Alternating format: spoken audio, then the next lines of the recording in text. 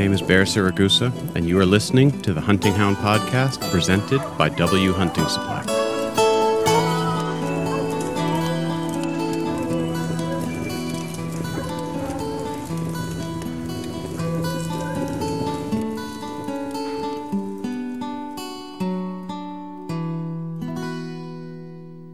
Cool. Very cool. Countdown and everything. Yeah. All right. Jared Moss. It has been Yes, such sir. a long time since we've sat down and talked. It's awesome to see you, buddy. Yeah, you too, man. It's been a minute. Yeah, it has been. I was actually trying to figure out when the last time it was, and I couldn't figure it out. I think maybe it was the last time you, Jason, and I sat down together. Probably. And that must have been right before Christmas. Yeah. In 2021. That long? Holy I think cow, so, because wow. Yeah, because I think actually the last time we sat down and talked was when, I seem to recall, it was when Dan had disappeared into the mountains for days and days. And I was just like still sitting there kind of shell-shocked about the whole thing. The whole thing. Talking to you guys being like, I don't know what the hell I've gotten myself into here. What have I got with this dog? What the heck? And that's a whole story in itself. You need to do a podcast about that one day. Yeah, I do. I had the guy, because Dan ended up, most people know this at this point, but Dan ended up with a buddy of mine who runs plots on bear. Right. Because it was clear that that Fox was not doing it for him. He needed something bigger, stinkier to, he was doing a great job with Fox, but at the same time, he was just like, if he could switch to something that he could brawl with, he would. Right. So he's, I actually did a podcast with a guy who's got him now, John Steiner Vungen. Yeah. Who's like, he's like one of the greats over here in terms of the plot hound hound breed. Yeah. And so overall, he's doing well. Dan's still doing well. Dan is Dan, he's still a crazy, he's still a maniac, so he'll, if you give him the opportunity to get in the face of something, he'll do it. Like he's all there. But if he's running, a lynx or a fox or pretty much anything, and he crosses a fresh moose track because he got kicked in the face as a pup, right? He'll break off and go off. Gotcha. Try and get himself killed. Dang it. That's gonna be a hard one to break, isn't it? That's a hard one to break, especially over here where you don't have the opportunity to shock him off of stuff. Right. I'm not a huge fan of the shock collars for most things. I think it's real quick that people use them for things that they really don't need to use them for. Yeah. But at the same time, with the sort of life and death kind of thing, right? Hey, don't run across that highway, or hey, don't run after that thing that's going to stomp you to death. It would be ideal to have. I spent a week down in Texas working with James Ham, and he uses the collar. He uses the e-collar like a scalpel. It was awesome to watch him work with pets. Cool. And he is on very low settings, like 1, 2, maybe 2, 3 on a Garmin. So super, super light. But man, he's using that Garmin to, it is awesome to watch. It's completely opposite of the way I use it. We teach everything on cord and layer the collar on top of the check cord, right? And he's flip. He's from day one, he gets a pet in for training, and he's got the collar on, and he's using it in conjunction with the leash and collar the first couple of days. But I've just watched him just use it at a very low setting to like correct a dog's rollout on a sit. You know how sometimes they'll put their heel, they'll roll out on a hip, or they won't collect themselves properly. I watched him just use that collar on a momentary stimulus and then a little bit of leash, and watch that guy correct very minute, very small things in a dog. Correct's the wrong word, just manipulate or guide. Guide is the right word. It was just awesome. It was like a scalpel, man. It was like ching ching instead of this big blunt hammer. It was like, Right. I'm gonna get you to move your hip in, collect your back end. There you go. I want you to bring your back feet this way. I want you to move your front feet this way. Dogs are super intelligent. That tool, I was just blown away how he used the collar, which is cool. That's really cool. That's really cool because the people who know how to use it correctly, Yeah. boy, it's amazing. It's Right. amazing. But, there's so few of those people. And yet Right. so many people have these collars. Yeah. That oh boy. We were even talking about how collars have come a long way. 25 years Mm. ago, it was just like a cattle prod. It was like on and off, and it was just a jolt of electricity, like Right. literally sparks. Like electricity just shocking somebody. And now Sure. can be as soft as like a TENS unit that you use on your muscle, just a stimulator, just ding, Yeah. ding, ding, ding. And so they've come a long way. They really have. Before I was curious about it. And they're only allowed here for breaking dogs off of sheep, domestic livestock. And then it's got to be through somebody who's been through the courses and blah, blah, blah. They are legally allowed to own it, and they're only allowed to own it, like to use it during this particular, during, the courses or whatever. Right. But I was curious about it. I was like, hey, I've heard a lot about these things. I'm curious about them. I'm just going to put this on my arm and just like, let me know what the deal is. And the lowest setting, I mean, it's not more than like a tap on the shoulder. It's just like a tap, tap, tap. Yep. Hey, get it together. It's such a great tool. But then the highest setting is like, end up flat on your face in the parking lot kind of a deal. It's like you just kind of seize up and flop over. Yeah. A lot of my clients, when they pick up dogs, I ask them to put the collar on the kind of the flesh in the palm of their hand right there. And a lot of guys work with their hands, blue collar guys, they're working with their hands every day. They can't even feel the first 3 or 4 settings. They're just like, no, don't feel it yet. Don't feel it yet. There, I can feel a tingle. So it's pretty cool. It is pretty neat. It's a neat, that's a neat deal. Man, in Dan's case, that would be in Dan's case, that would be a tool that would be very effective.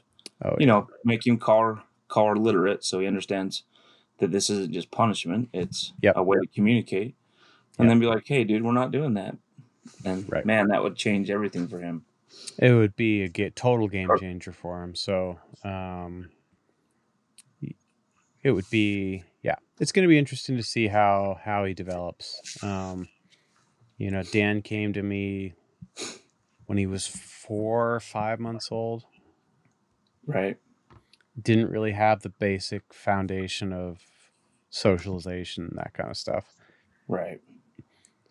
So the first months kind of went to that, kind of went to getting him so that he was a decent canine citizen. And then there was even so, there were things that he just I could never shake him of, that, and he was so prey driven that, small children, babies, cats, right, would just, and the cats, it's like the cats, they'll learn to stay out of the way. I don't care.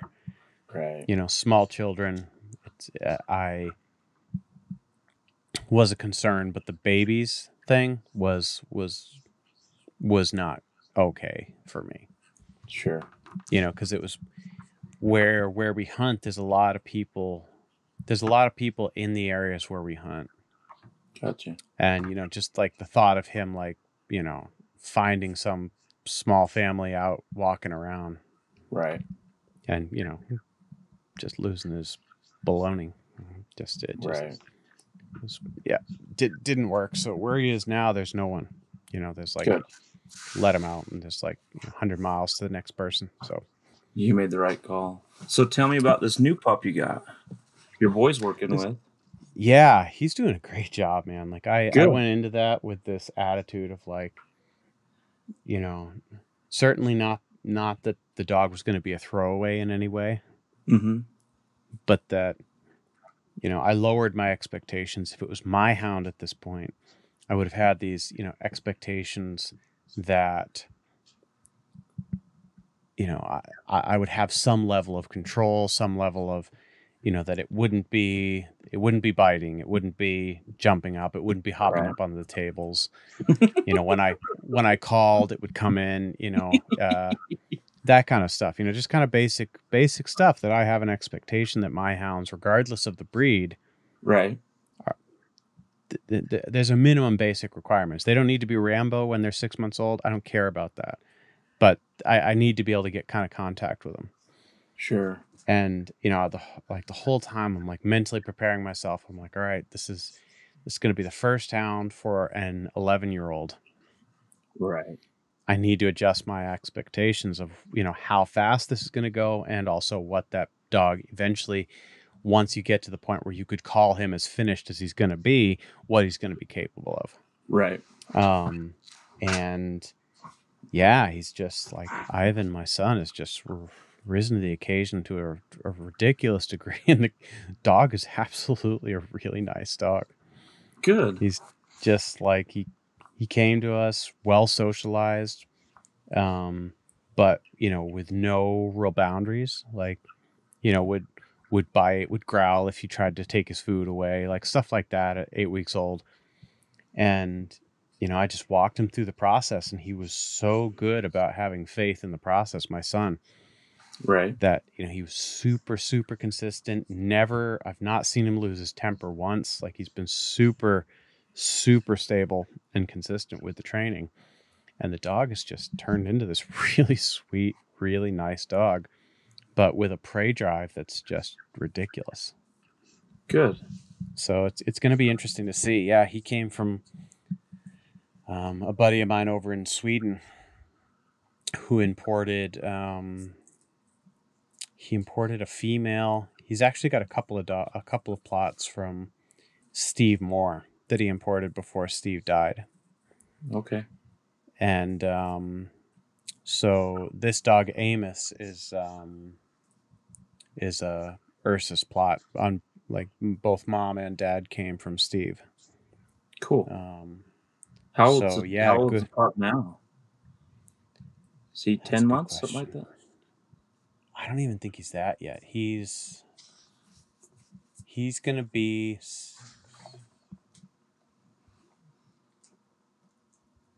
I guess he'll be 6 months, 7 months. Cool. Yeah. 7 months here, the 23rd. Cool. Yeah, so he's just a baby. That's neat. Yeah, just a baby, but they're having all kinds of fun together and getting out and getting him working on some fox from really early on, real early age, which, ideally I'd just have him working on lynx and bear, but yeah, the seasons here are quota seasons. So we get a certain number of animals that we can harvest, and then once they're harvested, like no question, no training seasons, no nothing, you're done. Right. So, like the lynx season this last year, there was so much snow that it actually went way slower than normal. And still was only like 20 something days. The year before it was 5. Wow. That would be really hard to train. How would you even train that? That would be so hard, man. Like, yeah, we want to run lynx, but we only have a week to do it. That would a week a year. Yeah, that's not even practical. That's not like, you can't make a dog you can't make a proficient dog in 1 week of the year getting to run. You can't in any way. And the way that they do it, which is pretty interesting, but the way that they do it is they long line the dog. Right. And then they'll walk. Like, they'll wait for that snow, and then they'll just walk tracks. So that the dog gets it kind of ingrained that we're going to ignore all of this other stuff and just focus on this lynx thing. And which is cool, but at the same time, it's like, you're walking your dog on a leash for 100 miles before you ever get to drop it. Wow. That's just, I mean, like, just doesn't seem worth it to me in the sense that, no, you know, I need something to run that's going to be more quite a bit more, right? Oh yeah. Fox season starts 15th of August and goes until the 15th of April.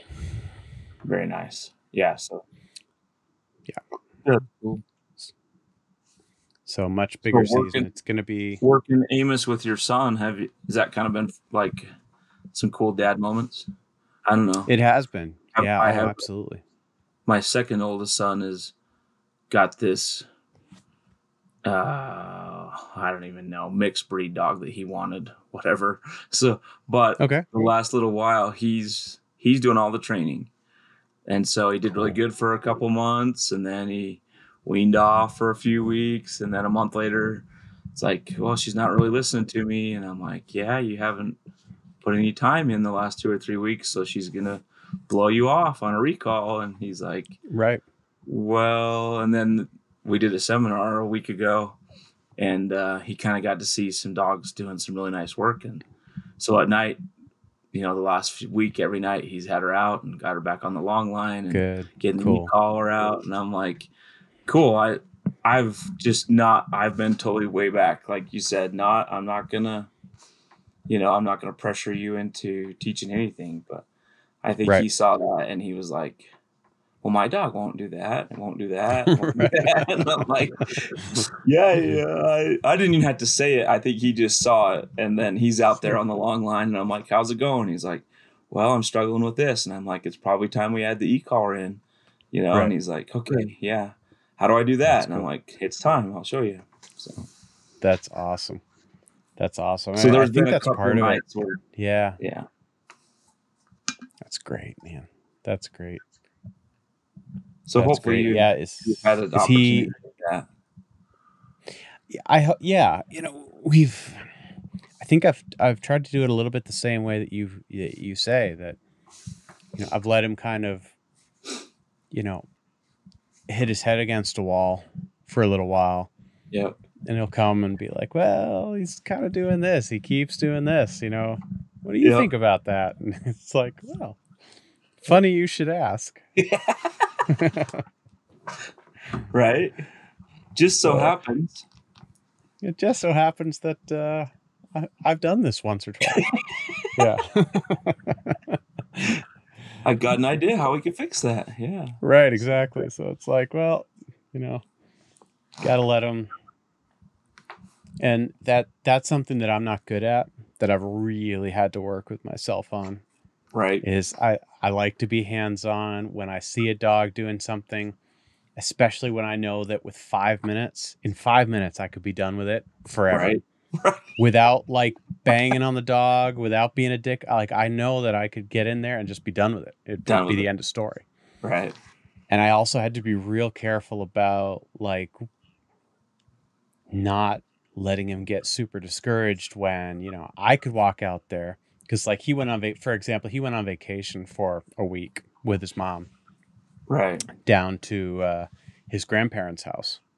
Cool. So it's just me and the dogs. And that's pretty much all I do. Like, so while he was gone, I took Amos and went for walks and I did the standard stuff that I do with my own dogs. And sure. And like by the time he got back, I could whistle him in and sat down before I let him go in the house. And all right, go on in. And he'd go in and they'd sit down. I'd be like, all right, go and whatever.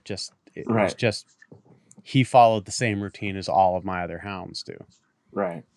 And Ivan came home and was like watching this dynamic and was just like, man, screw this. Like, I've got to chase this dog down on my bike. It's like, this sucks. But, rather than getting super discouraged, he just rose to the occasion. And yeah, like your boy, just, started awesome. Just kind of getting out there and doing it. So it's great. That's fun. Yeah, it's fun to see. It's fun to see them take the initiative. It's like, it's so hard to step back and watch him.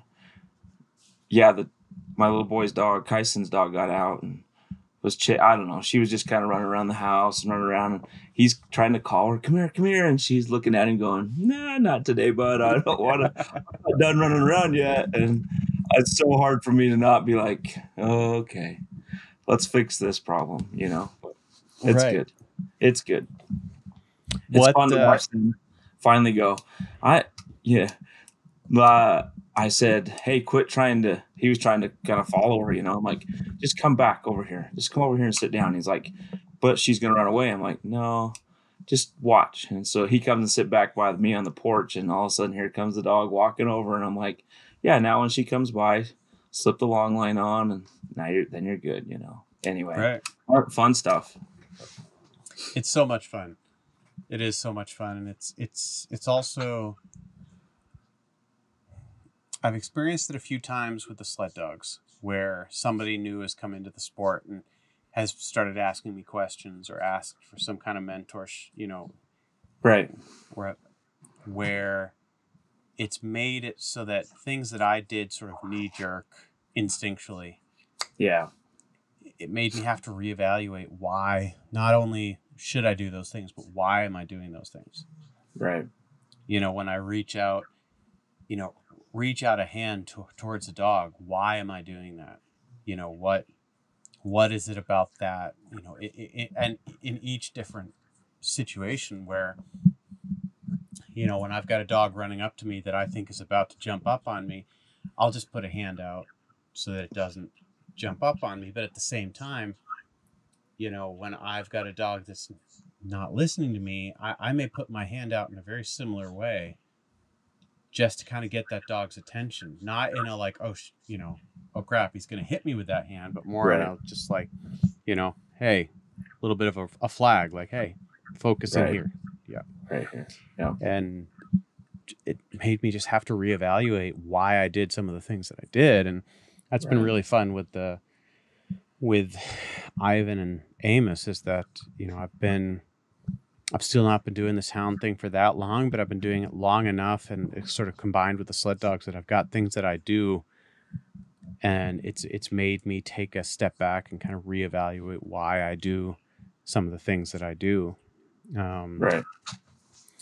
And, also really very closely, much closer than any other relationship or mentorship that I've had, very closely watch what Ivan brings to the table and some things that he does that, naturally that I don't have those qualities. Sure. And be able to see the value of some of the qualities that he brings to the table that I don't bring to the table at all. Right. And one of those things is that, I will progressively get louder as I'm dealing with a dog. I'll say, Amos, come. If he doesn't listen to me, I'll be like, Amos, come. If he doesn't listen to me, at that point we're getting into kind of the consequence, right? Where it's like, okay, if you don't come, I'm going to adjust here, but there's going to be consequences for you blowing me off here, right? And not saying I'm going to haul off and wail on him or anything like that, but it's not going to be purely a positive interaction anymore. It'll end that way. It'll end positively regardless. But now we're going to have a conversation that he may not enjoy. Sure. Whereas Ivan, he doesn't do that. Like he doesn't raise his voice. The consequences are still there, but he doesn't raise his voice. So it's actually been really cool to see where I may need to go up an octave or two before a dog's going to, before Amos will listen to me. I'll be like, Amos, come. And they'll be like, hey, come on. Whereas Ivan will be like, Amos, come. Amos, come. He'll just change the speed that he says things. And when Ivan starts to talk slowly, then Amos is like, oh, crap. Yeah. He's serious. He's serious. Right. Which is really cool to see. And it's something that I'm really working on incorporating into my own dog training now, is just be like, hey, I don't, I'm a big, loud guy in general. I don't. Sure. And it actually is not necessary. Sure. I can. So it's been really cool. It's been really cool. Is this is your son's dog? Is it a hunting dog or is it just like a family pet type deal? It's a part border collie, part treeing hound. So Oh, he's got a little buddy that has his dad does cattle and stuff, and so he saw one of these cool. pups. Like, yeah, I kind of want one of those, and I'm like, wait a minute, we have like 50 dogs, and you want this one? A mixed breed, right? Right. And I'm like, you can have any dog down here. Which one do you want? No, that's how it is, right? It's like, yeah. Anyway, it's been good. That's It's cool. good. Yeah, it's a little different dog to train. Super smart. Yeah. um. Anyway, she's fun. She's got his number right now, but we're adding some tools that Good. will help. So it's good. That's good. Yeah. That's good. I've talked to a couple of people though that have said that that have had some accidental breeding between Yeah. their hounds and a border collie, Border where they've collie. ended up with a dog that's just unbeatable. Yeah. Doug McMahon up in BC. He was one of the first guys on the podcast. He talked about he had a half border collie that he said was one of the best dogs he's ever had. Right.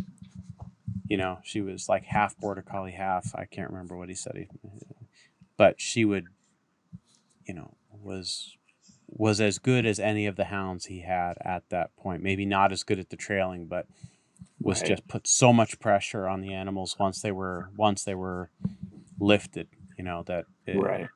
like I think as I recall, he said she got badly injured just muckling onto a bear's butt as it was running up a tree, and it ran like 50 feet up a tree before she let go.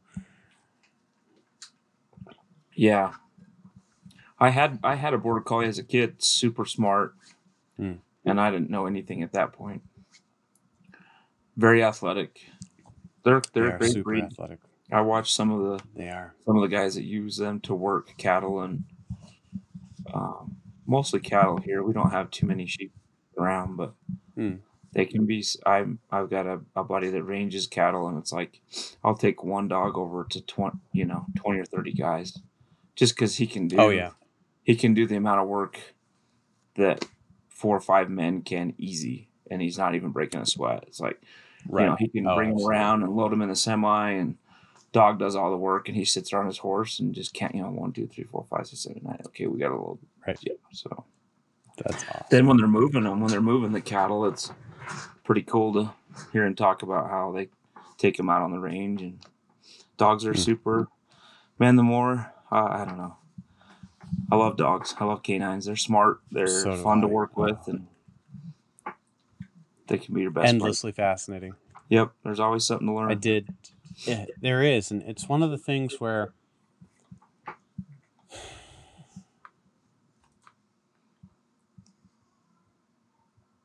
I talked to who was I talking to about this? I was talking to Stefan Kikta about it, and he's a guy a little bit like me who's done so many different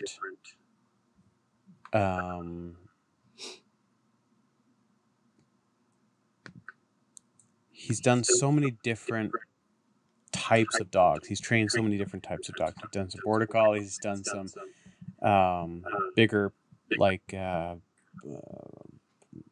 don't know if it was pit bulls or bulldogs. Right. He's done terriers, like den earthwork with terriers, and yeah, really, really kind of interesting dude. Has done a bunch with beagles, and is now doing the big hounds. And on the one hand, I sometimes wonder whether that makes it so that we end up being kind of jacks of all trades. Yeah. Where we never get really, really good at any one thing. But on the other hand,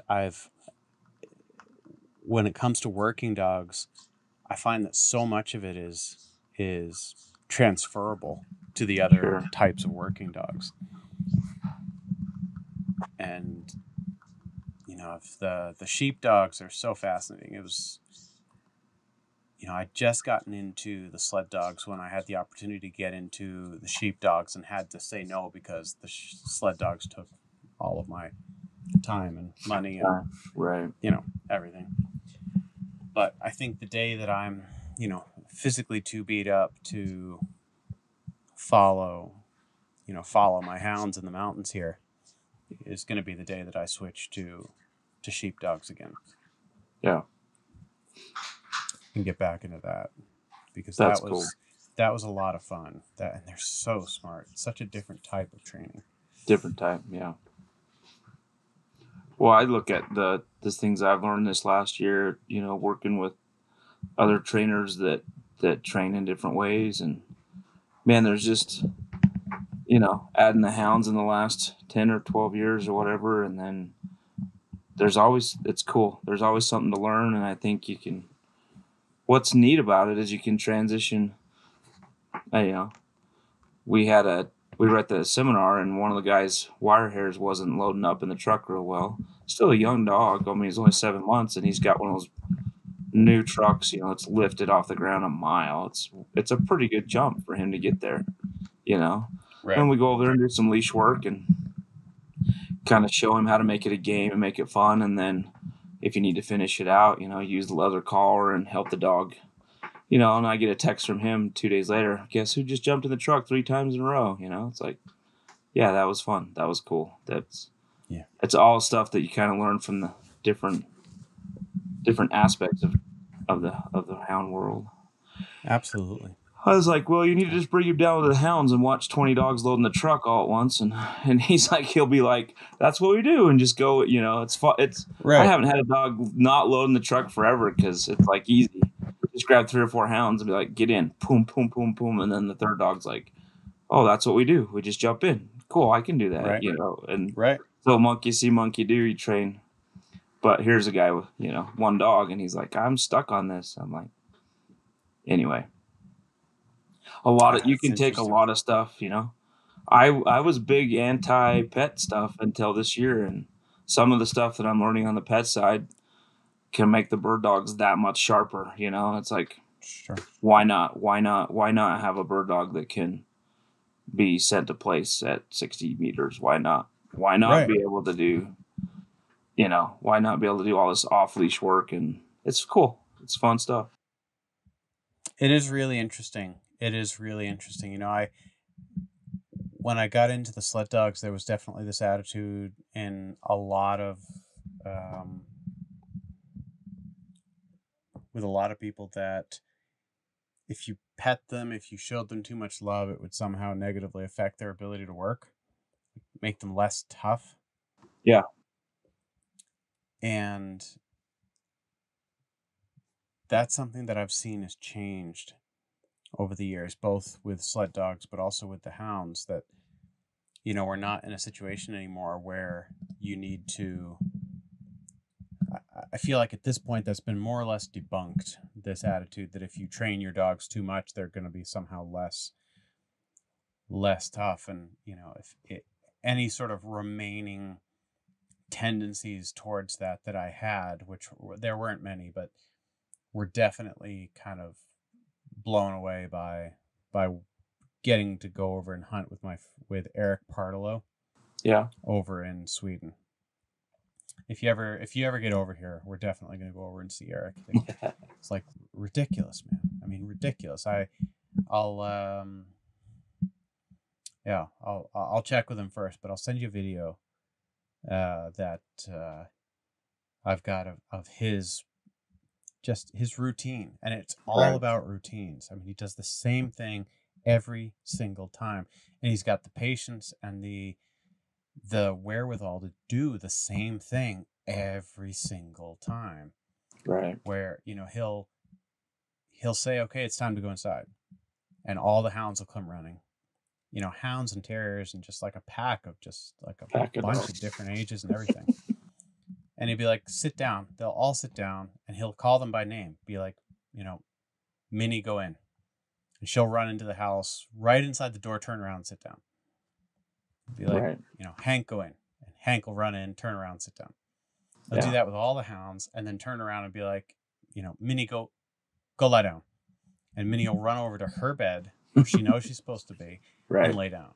Right. And it'll be like, Hank, go and lay down. And same deal. And he'll go through that with all of his dogs. And, they're hounds and terriers, which, are notoriously difficult to get a handle on. Yeah. And and they're all such happy dogs, and they're so tough. Holy cow, those dogs are tough. That's cool. You put them on bear, you put them on whatever, and they're just gonna go. They're insanely robust, tough, good dogs. And terriers the same way. I cannot imagine that it is the case that they would have been somehow tougher if he'd just let them be like, unruly maniacs. Right. I can't see that. Yep. Yeah. So. I have seen, and with kind of on the flip side of the coin here, some of the dogs that during COVID didn't get socialized well with people and other dogs. We had one dog at the clinic that, the seminar we did, that he called me, and his wife had called me and said, hey, my dog does this, this, and this, and has super high anxiety when it's separated from my husband, because my husband actually came home, stopped working away from home, has now worked remotely for 18 months, and the dog is with him every minute of every day. She sleeps right next to the guy. So they called me, they said, hey, we're having these issues, can you help? And I said, absolutely, bring it down. And I said, we're going to work on the mind while the dog's here. We're going to do the bird dog seminar, but you're going to see that we're going to be working on every dog's mind while it's here. Anyway, halfway through the first day, the dog's already not worried so much about him. End of the first day, I'm walking the dog, and it's not really even worried about the owner. We're out doing stuff. We're doing work. We're doing heel. We're doing whoa. We're doing bird work, whatever. We're doing the stuff. And end of the seminar, the guy's like, I think I'm just going to leave her with you. And I'm like, it's really what she needs, is to be away from you for a period of time and realize that the world's not going to come crashing down, and I'm going to put her to work. Anyway, we took a really unbalanced, in her mind, that dog was really unbalanced, super anxious, just borderline crazy. And we took her back down to, back to earth. It's like, hey, how are you now? And she's just happy and calm. And but I have seen dogs that have not been properly socialized, nor had they spent any time away from their owner. And so they're just like, the minute they're not right next to them, they're whining, they're barking. And even when they're with them, they are, if they want attention, they become obnoxious. They're flipping their nose under the guy's hand. They're barking at him. They're whining at him. And I'm like, guys, this is really simple correction stuff. Like, anyway, I've seen, I guess it's kind of become a term in the dog world, these COVID dogs that didn't have that opportunity to get out and be socialized properly. Man, there's some real issues there that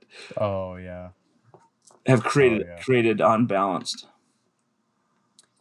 It's too bad. We get those dogs in at work all the time now, and it's such a bummer, where you'll see these well-meaning people and these dogs that have basically been their way of checking out, their way of separating themselves from like the chaos and the anxiety and the uncertainty of this whole pandemic crap. Yep. And then suddenly life goes back to normal, and the dog is just like, holy crap, what has just happened? Like, why am I suddenly at a dog park with 80 other dogs? Like, I'm not equipped to deal with this. I can't process this. They're over there going, duh. Right. Yeah. So like we in a town not far from us, they, as part of like their get rolling after COVID deal, they put aside some land and fenced it in and made a dog park. which, I mean, dang, man. Yeah. The first few weeks that dog park was open, it's like the dogs were not socialized, the humans weren't socialized. Like it got gnarly. It got Hey, we need this gnarly. dog sewed up. Why? I went to the dog park. Oh, Right. But I mean, like we got dogs in with lacerations and puncture wounds and stuff like function. that. Yeah. You know, I have a buddy who's a cop in Lillehammer, and he's like, "Oh yeah, it got to the point where we actually had to have a unit placed in that area at all times because they were getting called out for fist fights between, like the COVID dogs are one thing, the COVID dogs owners totally totally Whole nother legit level bang of on. crazy. Holy Oh, cow. insane. Just like people who have not had to deal with other people at all for the last 3 years of just like suddenly up in each other's faces and their dogs are humping each other. And it's just like, it got insane. So there were several arrests, fist fights. Like it got really, really like gunfight at the OK Corral over there. It was Holy really fun. It was cow. really funny. That's nuts, But, dude.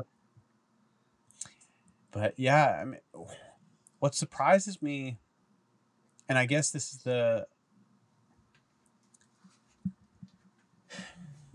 happens when you've been doing something for long enough. I'm at this funny point in my career or my life as a dog person where I am fully and painfully aware of all of the stuff that I don't know. Sure. Like I wish there's so much that I wish that I knew, and it's that desire to learn more, the desire to do it, that keeps me in it. Yeah.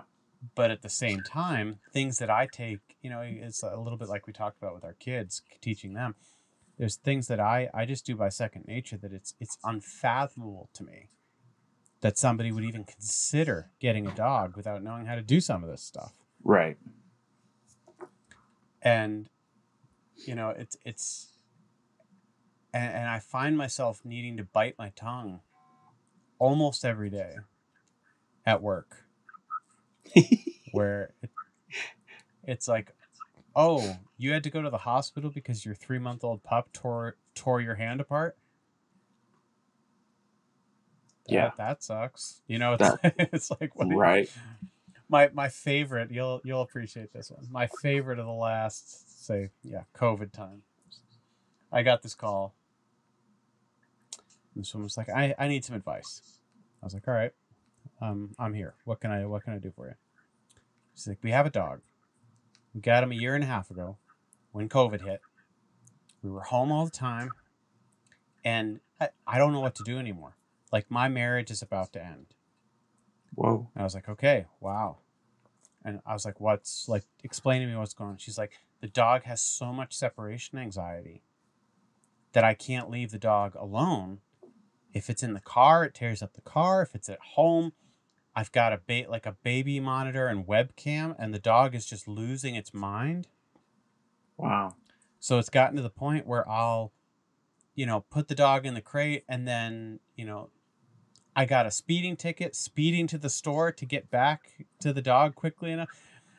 And I was like, okay, I can understand that. And she's like, and I've got little kids, and I don't know what to do. Yeah. And I was like, and she said, and this is she said it again, this is affecting my marriage. And I was like, well, how is this affecting, can you be specific? And she said, well, our son just turned 2, and we had finally the opportunity, my husband and I had finally had the opportunity to go on a date. I was like, okay, cool. She's like, so, we dropped the kids off with my parents, and then we went on a date. But I was keeping track of the dog. And I was like, how are you keeping track of the dog?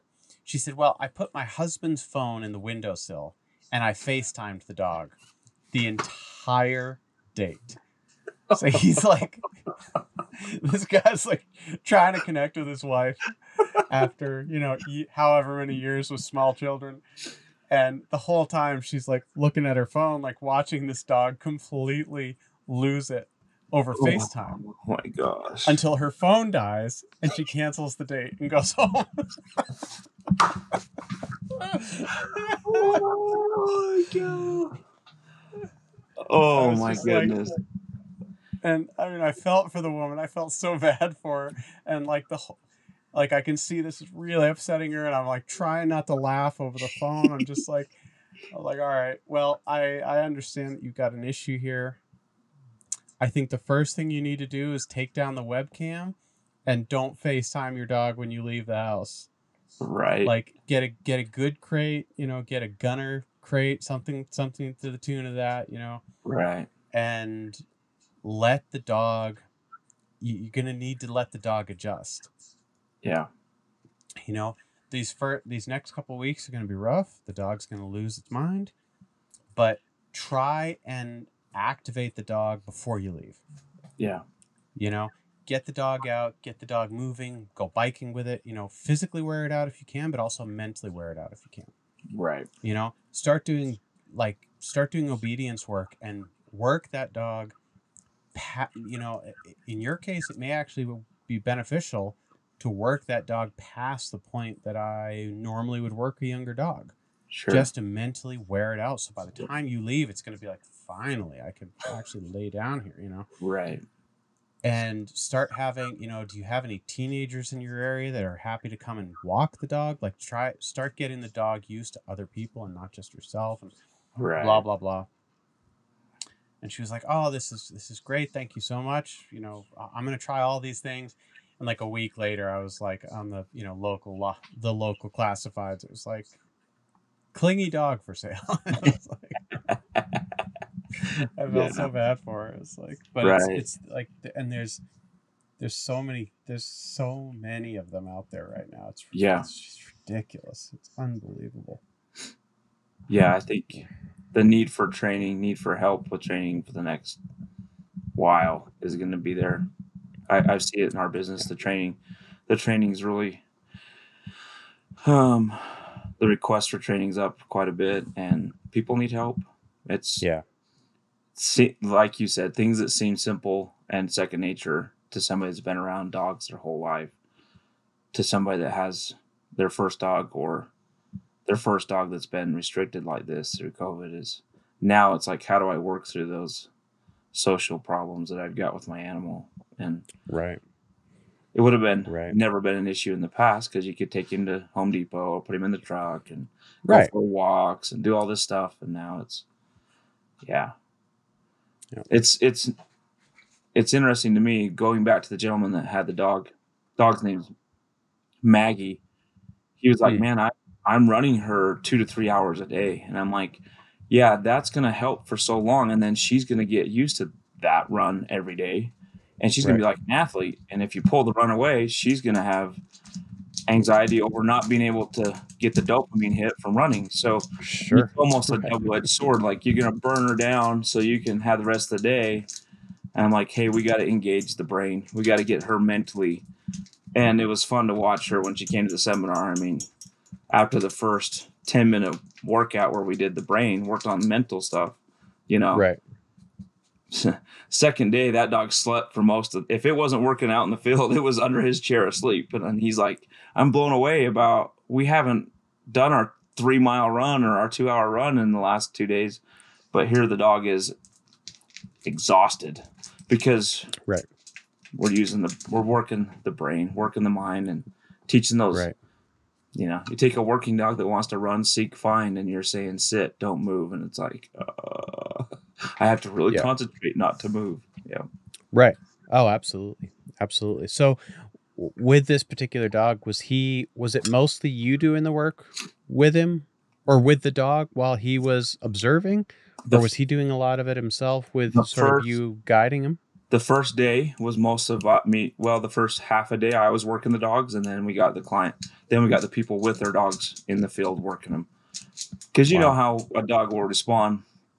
I can grab the leash and get a certain amount of respect and response from a dog really quick, right? And the dog's like, oh, this guy's all business, right? But then I put the leash back in the owner's hand, and the owner doesn't do anything. And so the dog starts walking all over the owner. So we get the owners out there doing the work, and that's where that's where all the magic starts to really happen, because they start seeing it themselves doing the work, and they're like, hey, I'm actually getting this dog to whoa, or I'm actually getting this dog to stay. I'm actually getting him to heal properly, and then they get excited. And I get to critique them a lot, and it's fun. On the flip side, I keep referring back to this trip to Texas, but I consider myself a pretty good dog trainer, and I went and met with James. And obviously his training is completely different, but man, he picked me apart. Like, this is Command Sergeant Major of the Army, right? He's in the military for 31-year career, and so he's still in the military mode. 500, you're rocking and rolling, and so. But what's your major malfunction, numbnuts? Yeah, yeah, it was like, that sucked. You suck. What are you doing? That was stupid. I have. So a lot of my dogs know that ATS means no.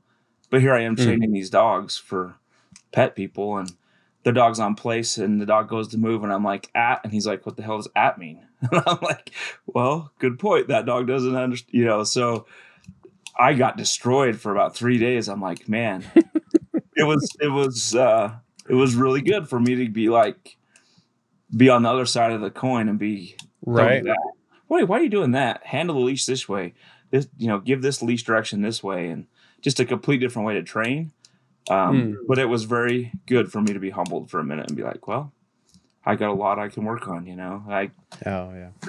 was good. It was good for him to pick me apart for a few days. So. That's good.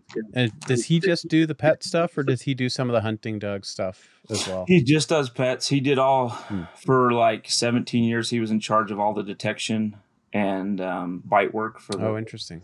For the government. So he was in Afghanistan and Iraq for 13 of those years, and he was in charge of all of that over there. Some of the stories he has are crazy, but now he's retired from the military. He just does pets.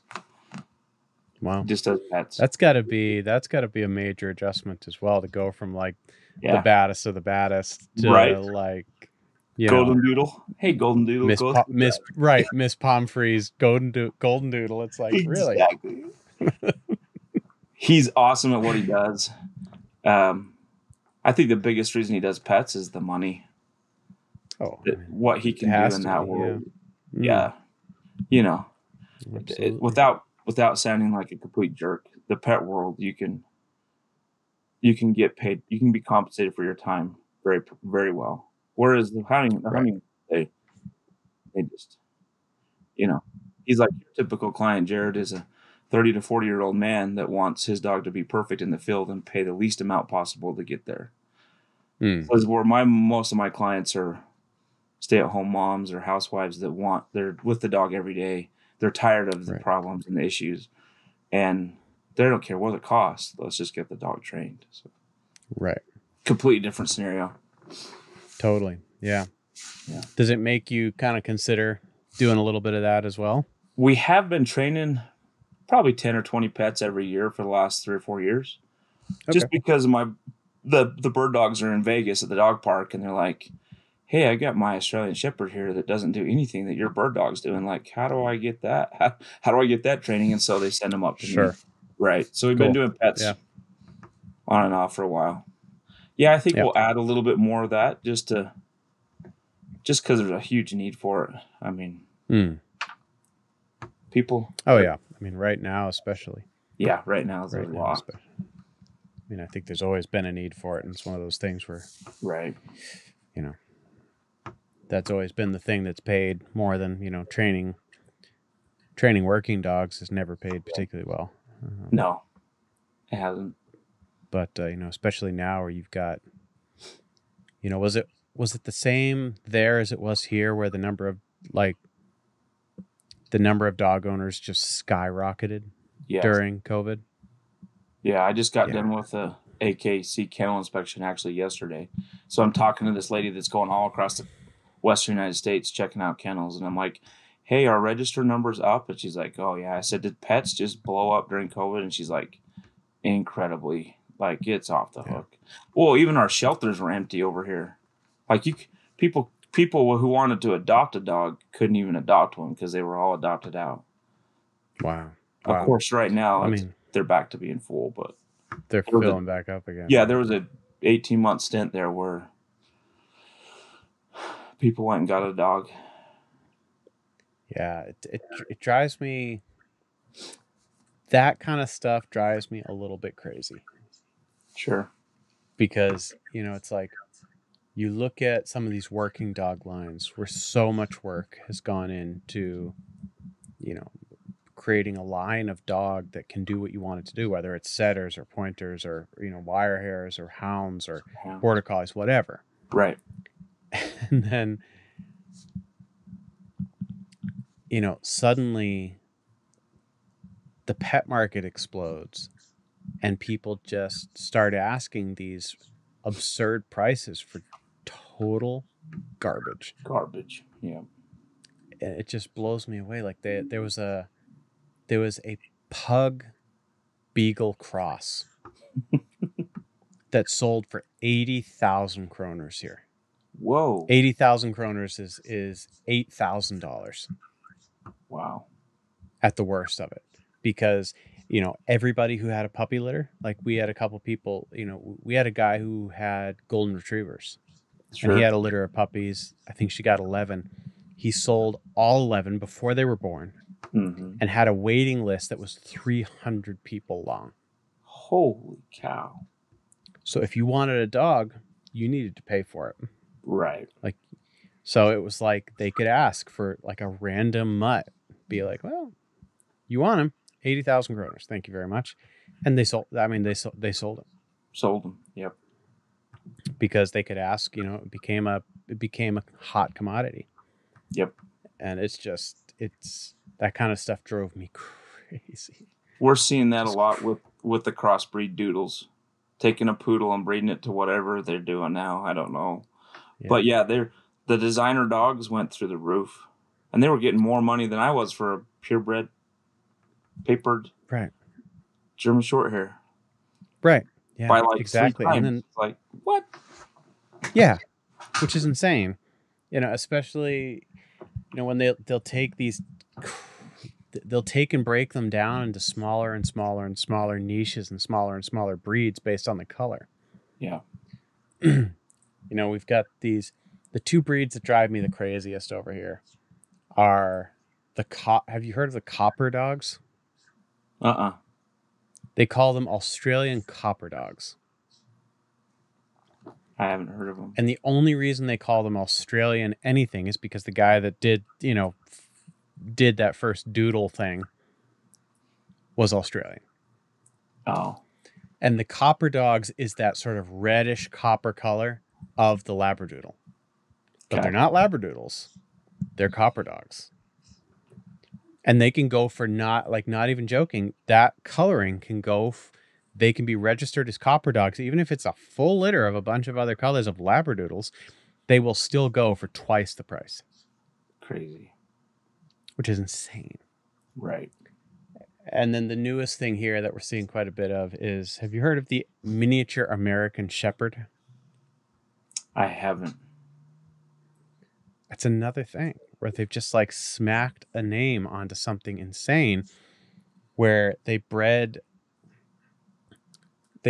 Australian Shepherds to some small puffy breed, Pomeranian or something horrid. Right. Where you get what looks like an Australian Shepherd. It's just small.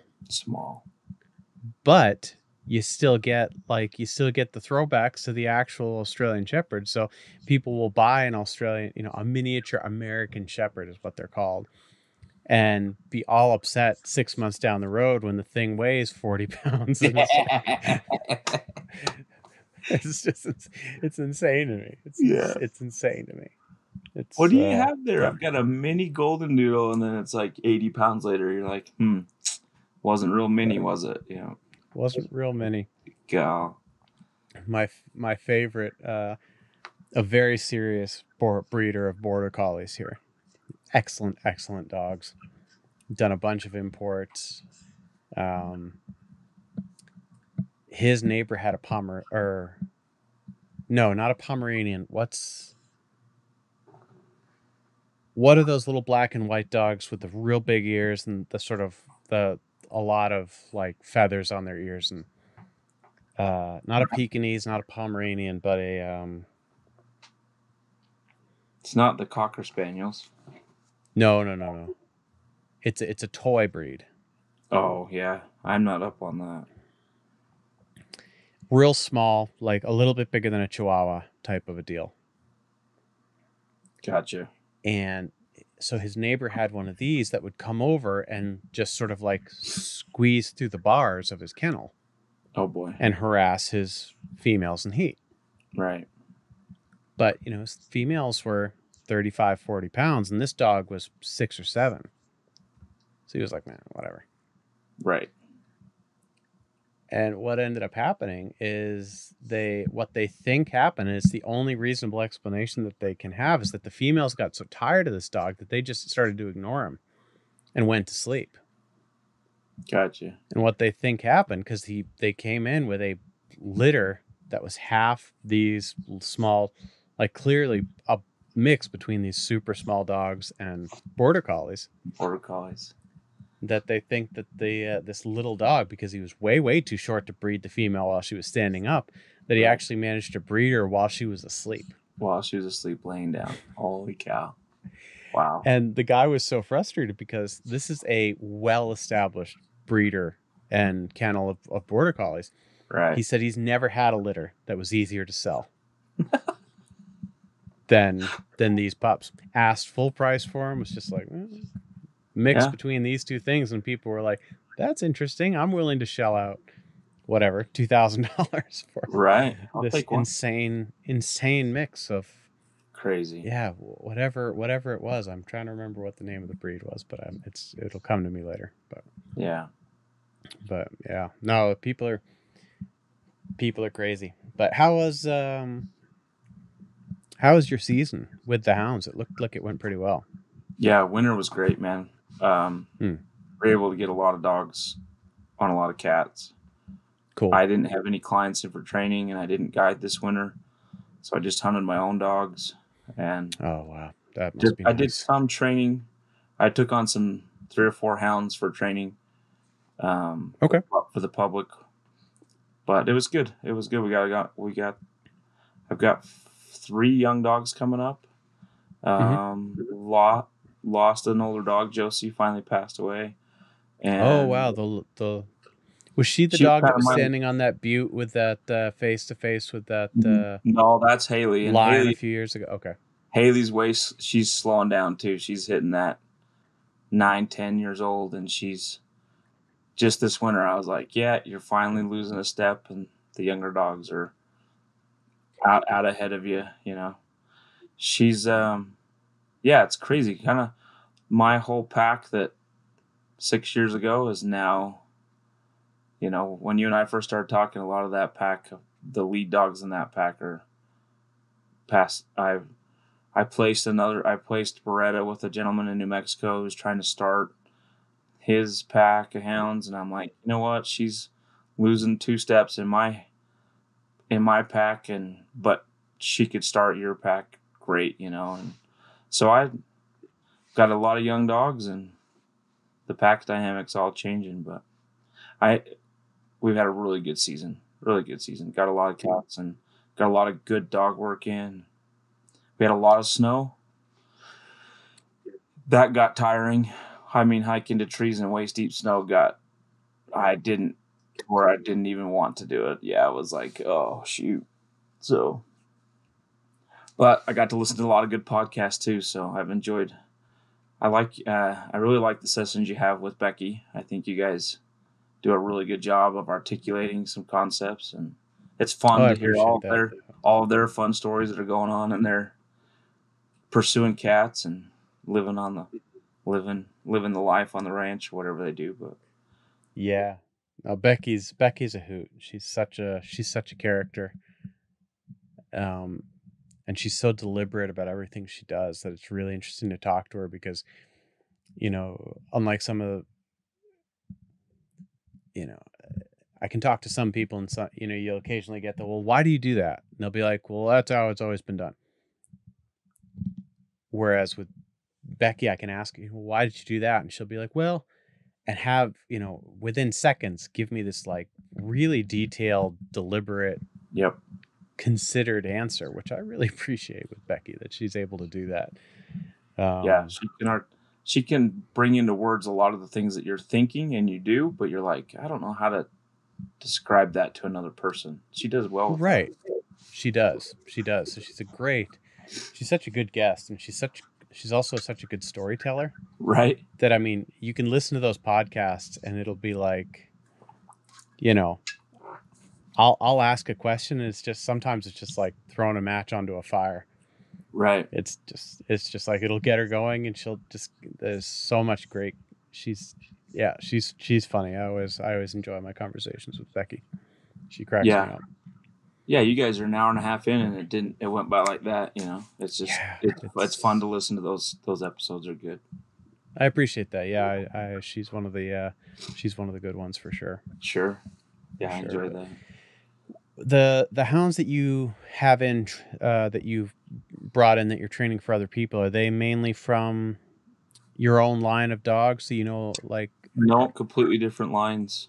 So I how does had that work in terms of your overall pack dynamics, bringing in a dog that maybe has a little bit of brings some different qualities to the table? So we had 2 dogs in from Montana for a gentleman. He sent them down to me for a month last season. No, 2 months last season. And they did okay. They did, we got them trailing, we got them treeing. They saw a lot of game. They were good. He sent them back down this winter, and they became monsters. I mean, the one little dog he's got is going to be a really nice lead dog. She's freaking awesome. In fact, I got to where I was starting tracks with her, or if I cut 2 tracks in one day, I'd start a pack with, start 5 or 6 dogs, and I would use one of his dogs to start that. He's got 2 really nice hounds now.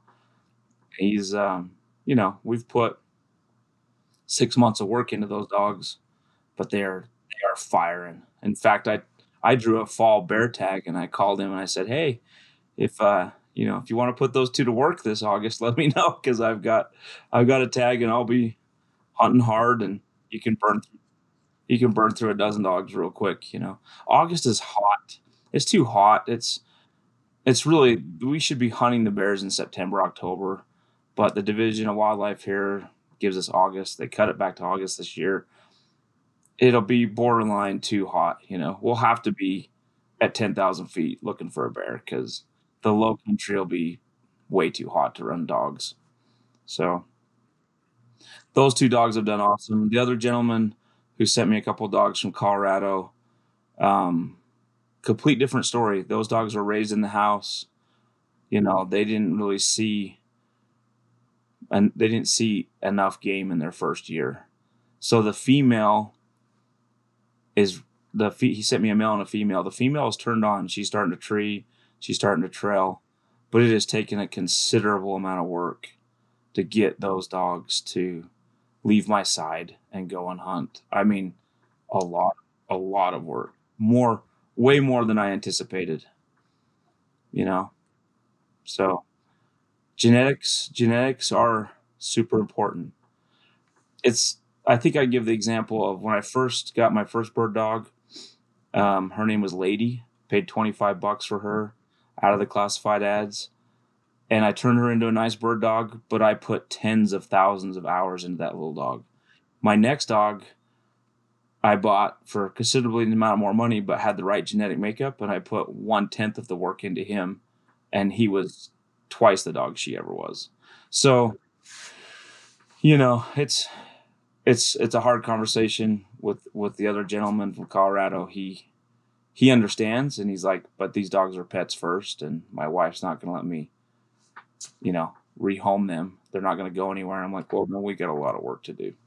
And the male is a little bit slower and he actually, I don't know, we were in the rocks hunting one day, and he just came back limping.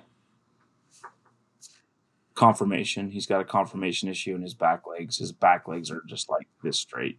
There is no bend. And so I took him into the vet, and the vet's like, as straight as his back leg is, he's going to have probably tendon issues his whole life.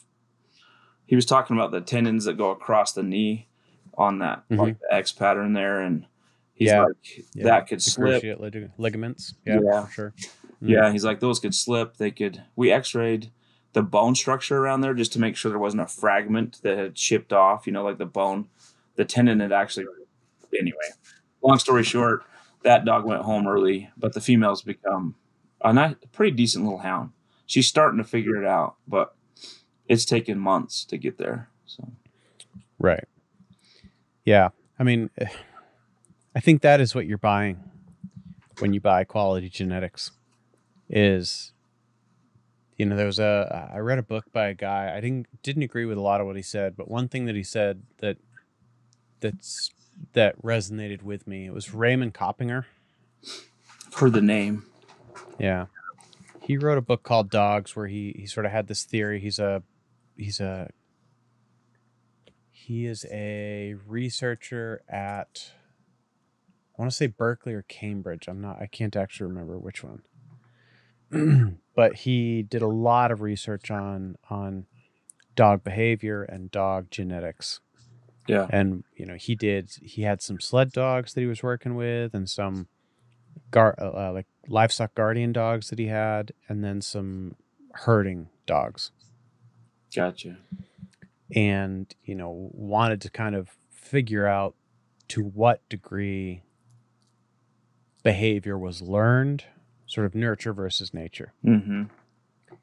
And found that, even if he took an entire litter of herding dogs away from the mother and put them with a sled dog, it didn't necessarily mean that they were going to be any better sled dogs. Right. They weren't going to not function in what they were bred for. But he said on the flip side, he could take a Pomeranian and teach it how to herd. Gotcha. It's just he doesn't have enough time to do that. Right. Or he's done it and he doesn't need to do it again. Right. And I think that's that there's something to be said for that, with like that Virpi dog that I've got. Right. That's not anything I'll ever do again. I'm glad I did it. I learned a ton from doing it. But that's not anything I'm ever going to do again. Right. Because it's like you said, I got her for nothing. The genetics were absolutely there, but she got such a off start that I spent years working on undoing the damage that had been done.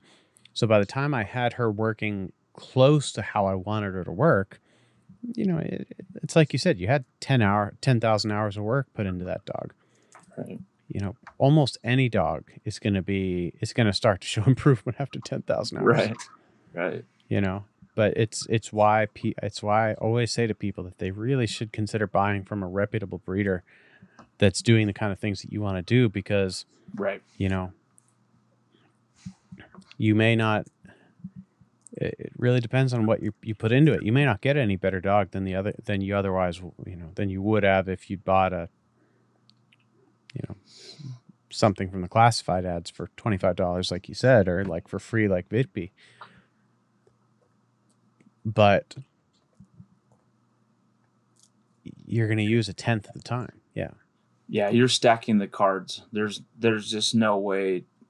Yeah, and I think that's been, that conversation's happened a lot. You and I have talked about it. You've talked about it with lots of your guests. I mean, it's breeding. Yeah, it's kind of the foundation for everything. It's going to determine at the end of the day. You said it with your son. I need to check my expectations on what that hound is going to be at its peak, right? Like when it's finished, this dog's level of finished work might be completely different than this other dog's. And I really feel like the genetics have a huge play into that at the end of the day. Yeah. Not only just working a track or treeing ability, but physically being able to do the work, right? Conformation and built to last 15 years, not absolutely 3 to 4 years and the dog's falling apart.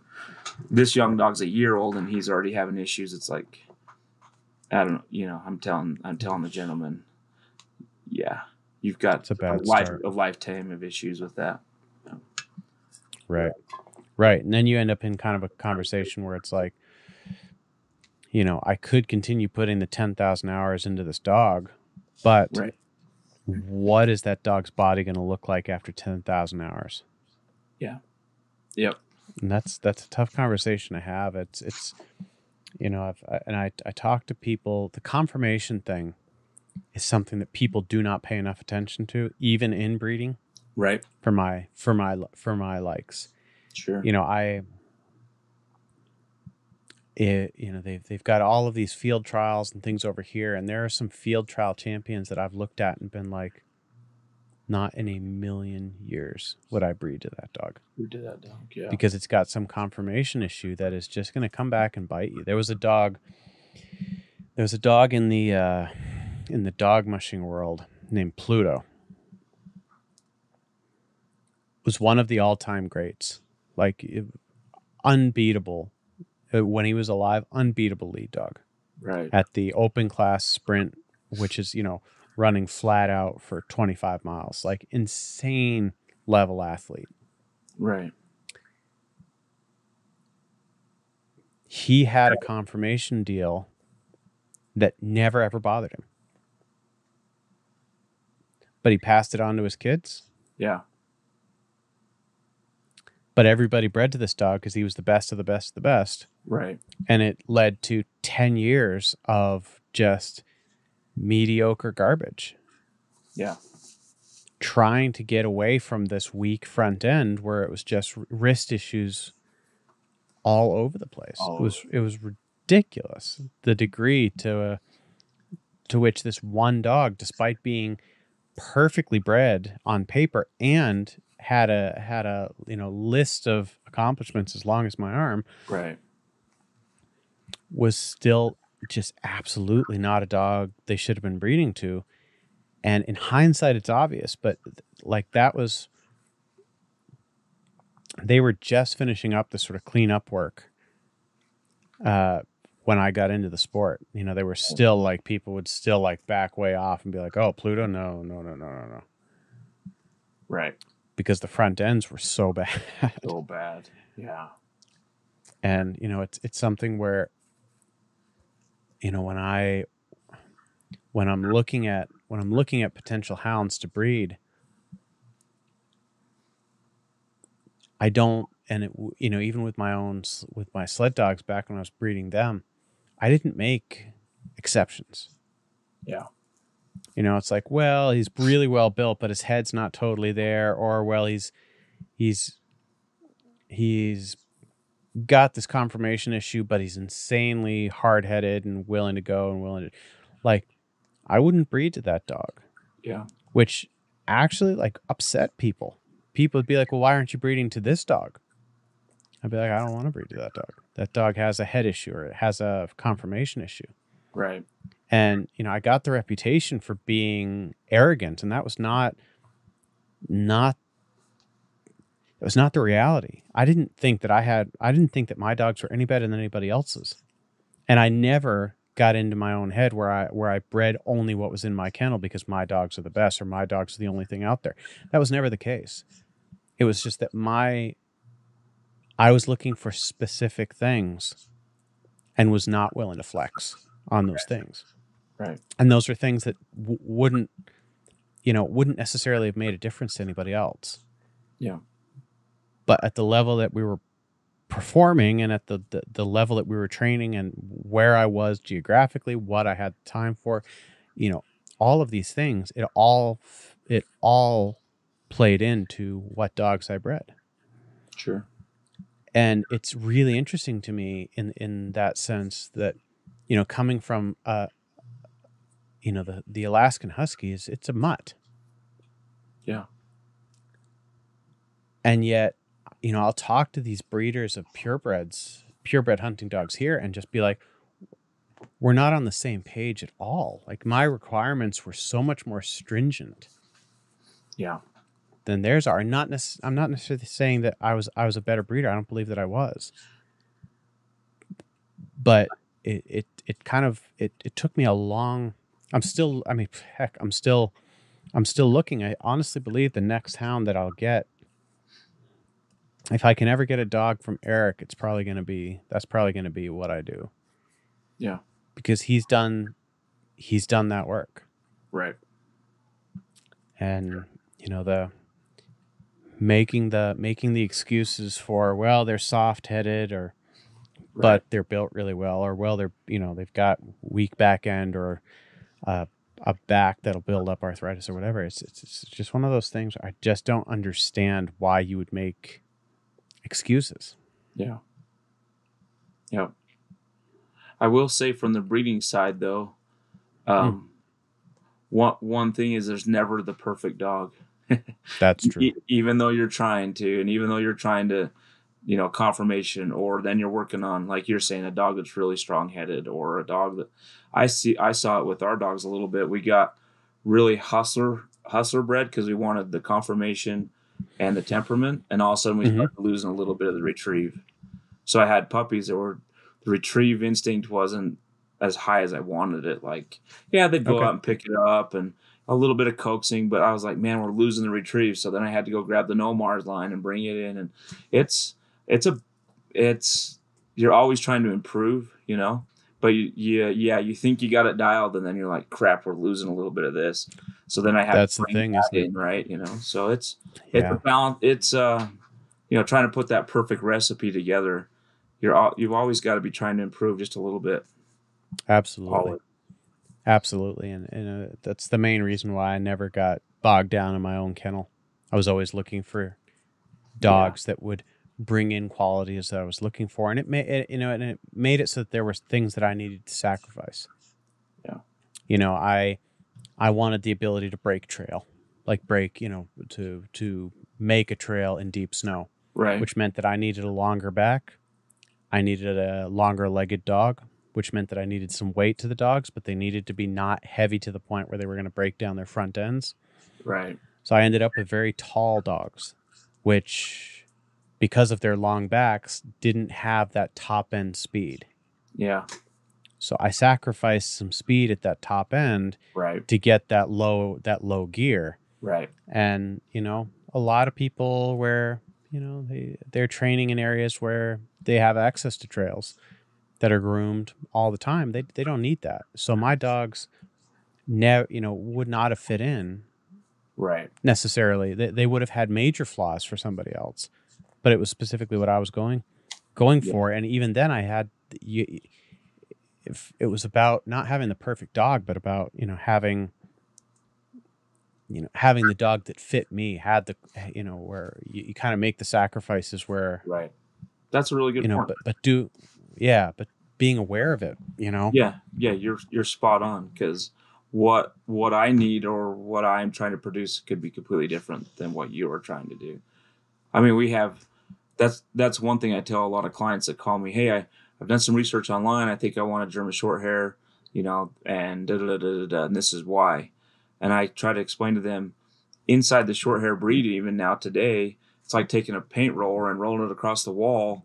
You've got Right. breeders inside of that paint roller that are breeding for very specific traits in the Yep. lab world, and even so you have breeders that are like you're saying, hey, I want these are the abilities and things that I have to have in my dog, da, da, da, da, and go down the list. And Mm. so it's so important now to find the breeder that's breeding the dog that you're after, because That's that's right there. right, putting those two together, and at the end of the day, the client's happy, the dog's happy, you're happy as a Yep. breeder, everybody's happy because we're all wanting the Yep. same end product, right? So that's a really Absolutely. good point. That's a good point to say is, find the breeder inside the breed. If you've looked at the breed in general, even get really finite, get really narrowed down on what attributes you want, what personality traits you want, how big Mm. a dog you want, like you're saying, get it really specific. And then when you find that breeder, get on that guy's list and be like, yep, this is what I'm after. And I'll be patient and get that, instead of running to Right. the next one and being like, well, I found this dog on Craigslist or whatever. And it's like, well, just because it's a German short hair doesn't mean you're going to get all of these qualities that you're after. Right. Right. Right. Right. Right. Absolutely.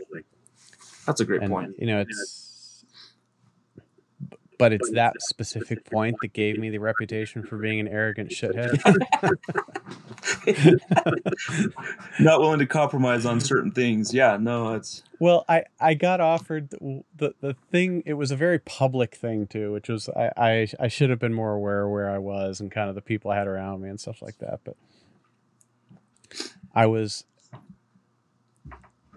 a well-known guy who I have a lot of respect for. He did a breeding where he took a very, very good dog from a guy named Lance Mackey, who was just one of the best dog mushers of all time, and bred it to a very good dog from a guy named Martin Boozer, who was also one of the greatest dog mushers of all time. And these were both dogs off of their winning teams, like genetically as good as you possibly could get. Sure. But Lance had these bigger, heavier coated dogs that would trot. They would trot and they would go for days with, virtually no rest. It was amazing. They were endurance athletes to the highest degree. Whereas Martin's dogs, they were shorter coated, heavily muscled, nicely put together, nicely built, no issues there. But his deal is he would gallop from checkpoint to checkpoint and then put that rest back into the dog so that they would recover and recuperate and then gallop to the next checkpoint. So it's a different way of approaching these sort of extreme long distance races. Sure. To the point where the dogs could have been different breeds.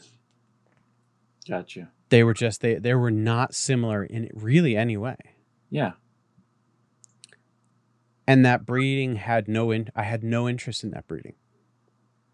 I just less than no interest in that breeding. I knew both genetically. I knew both dogs. I'd run dogs.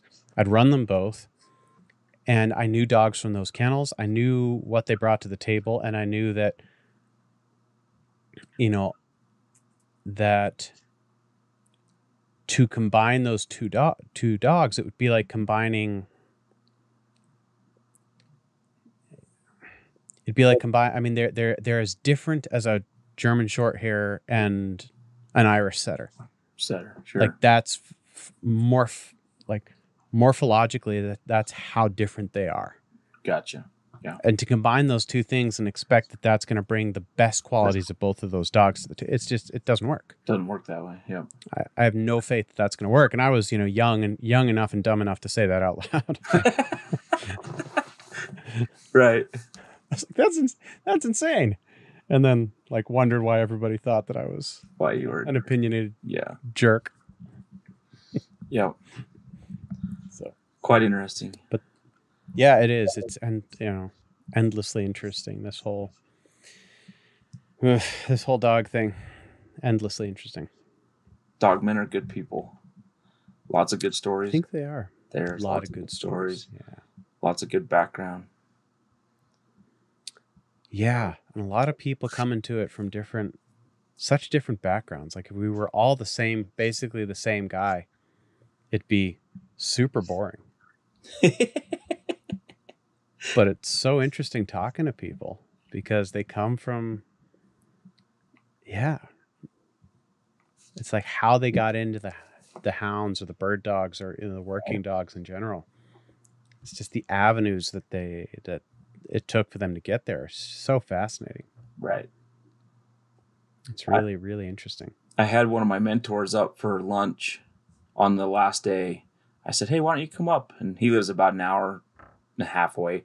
He's like, I don't have dogs anymore. I'm out of that game. And, I'm retired. I'm like, just come up for lunch, man. You'll enjoy the atmosphere. You'll just enjoy the people. And, we're fixing Dutch oven potatoes and chicken. It'll be a really nice lunch. And then he came up and he was like, man, this was great. This was a great afternoon. I get to watch you out there and you're busting your butt and I'm sitting in my camp chair and just kind of hanging out and listening to the dogs and listen to all the cool, listen to some of the people and their stories and just be around people. And it was really awesome. He called me and he actually texted me the next day and he's like, he says, as you know, the real benefit of dog training is that it encourages men, women, and boys to be better. And he's like, don't forget that in your interactions with all these people that you're, and I think he nailed it on the head, man. I think the dog world, dog people are really good people. At their core, they've got really good hearts. They care for animals. They want the best for their dog or their horse or whatever. Absolutely. They love animals. They have a really good heart. And it makes me grateful to be a part of the dog world, because a lot of the people, it's like you, man, you're completely across the other side of the world. And here we are having a great conversation about dogs and what's going on in your dog world and what's happening in yours. And dog people are good people, and they have really good hearts and good intent. Yeah, and I think we can influence, if you're listening to this podcast, you got a dog and you're trying to do something. And I think that's, kudos to you, Bear, for picking the mic up and keep going forward and keep having the conversations and keep talking about it, because you just never know who's going to jump in and listen to that. And then it's going to help them. It's going to give them one little golden nugget out of that conversation, helps their dog, helps them be better. And then, that's all positive. Then we're helping somebody. Right. Well, I appreciate that. It's honestly, one of your, I'm going to be brutally honest right now and say that I didn't get into the podcast with any desire to make the hound world a better place, or, Lee, or anything like that. There were two motivations for me doing the podcast at all. The one was that I liked the idea of having an audio archive. Sure. So this idea that, my great grandkids will theoretically be able to be like, hey, I wonder what old great granddad sounded like, and they'll be able to listen to this, and it may be totally foreign to them, right? But it appeals to me that they'll be able to hear my voice. But the other thing was exactly as you pointed out, that the dog people, hound people, working dog people, really dog people in general, they're such good people that they're the type of people I want to have a conversation with. Yes. And they're also so motivated, and I'll put myself in this category as well, so motivated to learn and do better for their animals. And that was a major motivation for me to do this podcast, not because I had anything to add, anything of value, sure, that I felt like I had to add to the soup, but because there were so many people that I wanted to talk to, right, to just for the sake of trying to do a little bit better for my own dogs. Yeah. And, it's been such a positive experience, and getting to know people like you, and, people like Becky and Jason and right, Bob Plott and Eric, and, all of these people that have reached out to me over the years. And it's been, because it's been a minute that we've been doing this for a little while. Right. And it's been so positive. And not only have I benefited from it just personally and socially, especially in these Corona times. Right. But my dogs have benefited from it enormously. Sure. I'm 10 times. I'm not much of a houndsman, but I'm 10 times the houndsman I would have been if it was just me farting around in the woods with no feedback whatsoever. Exactly. Well, and I listened to some, I listened to you and Mark talk, or you and Becky talk, or one of your guests, and I'm like, oh, cool, I could add that. I could try that. That's a good way to look, a different perspective, a different point of view.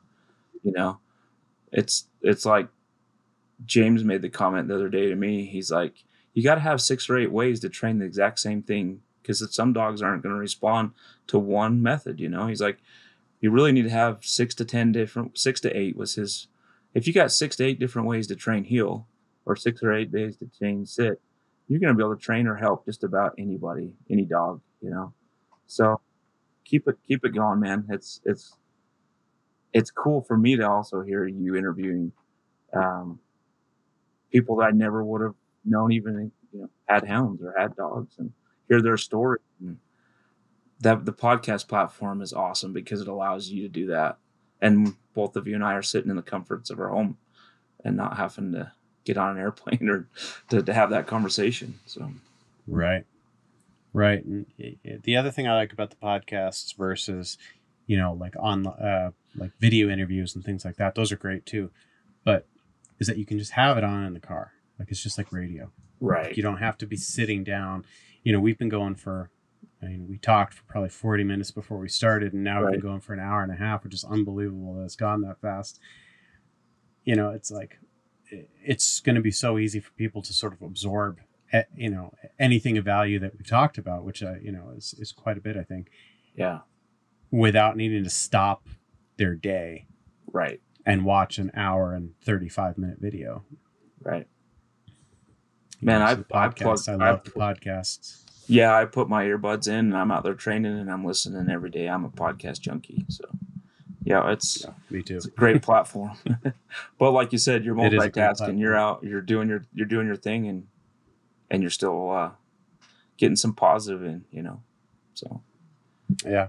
Cool. No, it's true. I can it's amazing. People say men can't multitask, but I can hear what my dogs are doing a mile away. I can hear whether they're running trash over the Joe Rogan podcast. Over the Joe Rogan. Yeah. Yeah, I hear you.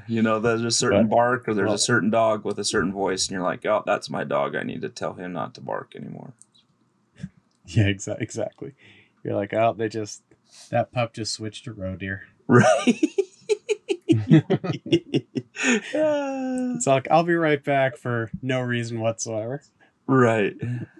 Oh man.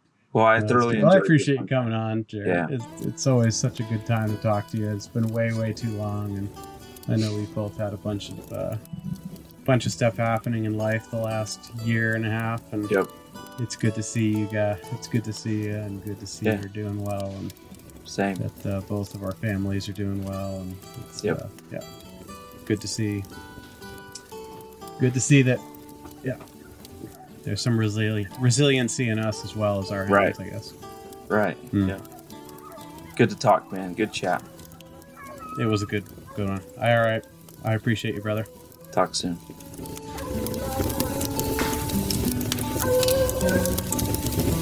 Man, I love that sound.